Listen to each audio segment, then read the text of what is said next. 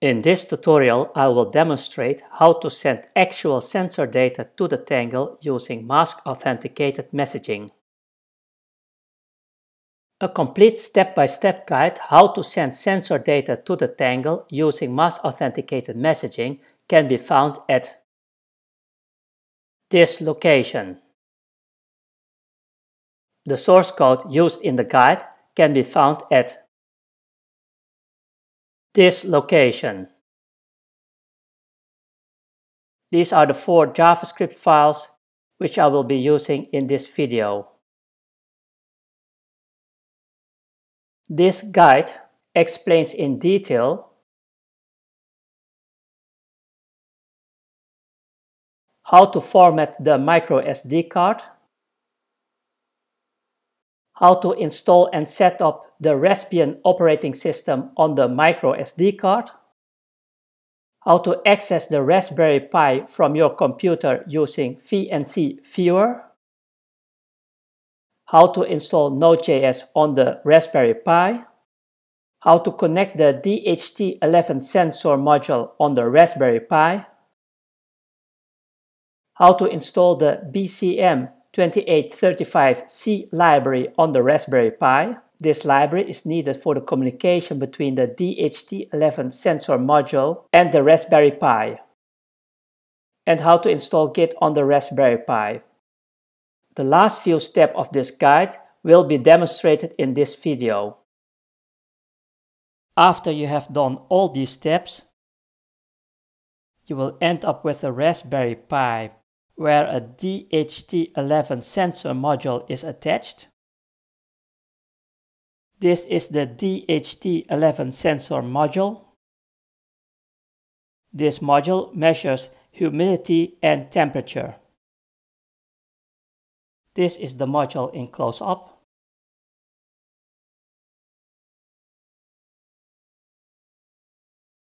This module has 3 pins. The order of these pins may differ in your situation. If you have done all the steps described in the guide, you will end up with a micro SD card where all the software is installed. And this is the Raspberry Pi 3 Model B version 1.2 in a transparent case to protect my Raspberry Pi. To power up the Raspberry Pi, you use this power cable and attach it to this connector. And this is the HDMI connector to connect your Raspberry Pi to a monitor. And these are USB connectors to connect, for example, a mouse or a keyboard. You can connect your Ethernet cable to this connector. Please note a Raspberry Pi 3 has Wi-Fi built in. Let's start the demonstration. The sensor module is attached to the Raspberry Pi and the Raspberry Pi is powered up. Now let's log into the Raspberry Pi. I've opened the VNC Viewer. I enter my Raspberry Pi IP address. I enter my Raspberry Pi username and password.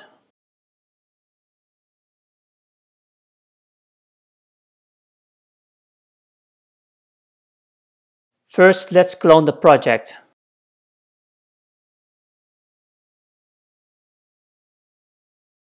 As you can see, the project is cloned. Go to the project folder and enter npm install.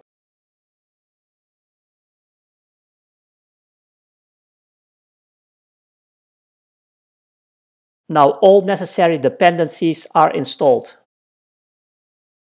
Now let's store some random numbers to the tangle using Masked Authenticated Messaging. Enter node mem_publish.js. As you can see, data is published to the tangle. Copy this root and open a new terminal window. Go to the project folder and enter node mem_receive.js followed by the copied root.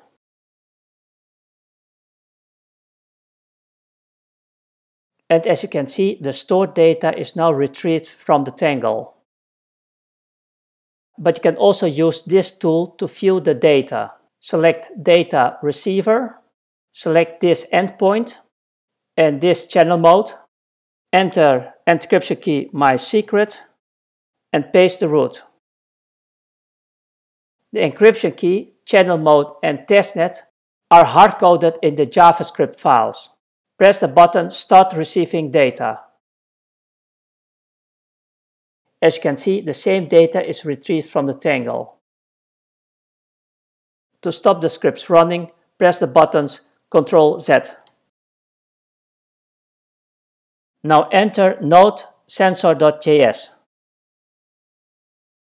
This JavaScript file displays the temperature and humidity measured by the DHT sensor module and displays it on the screen. Stop the script.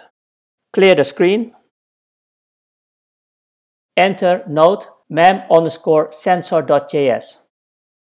This JavaScript file publishes the DHT11 sensor data on the tangle using Masked Authenticated Messaging. Copy a root and go to the other terminal.